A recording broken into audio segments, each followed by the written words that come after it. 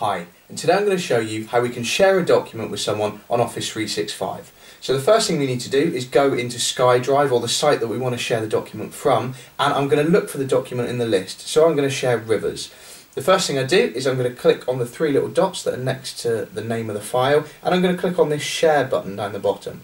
Now this is going to give me several options. The first option is I can share it with an email address. If I'm going to share it with an email address, the thing I need to make sure I don't do is have that require sign-on box ticked, because that means they would need to log in, and quite often if I'm sharing it with an email address, it's someone that doesn't have an Office 365 account in my area, so I would need to make sure that's unchecked. The other option to share is also this get a link bit. If I click on get a link, this is actually going to enable me to generate a link so that I can put this on Twitter, or I can put it on Facebook, and someone will be able to either view only or edit that link. So again, if you've got people that you want to collaborate with who aren't on your Office 365 environment, you can share a link with them via social media or via your own email, and that way they can get in via that link.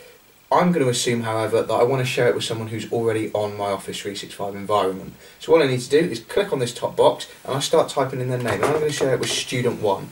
Now you'll notice as soon as I've typed STU, the first couple of letters, it gives me all the options because it's auto-completed again. I'm going to click on Student 1 because that's who I want to share it with.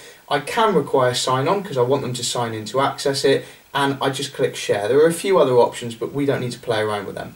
What will now happen is an email is sent to Student 1 to let them know I'm sharing a document with them, and they will just be able to go in onto their email, click the link, and that will take them directly into the file I've now shared with them. And that's all I need to do to share a document in Office 365.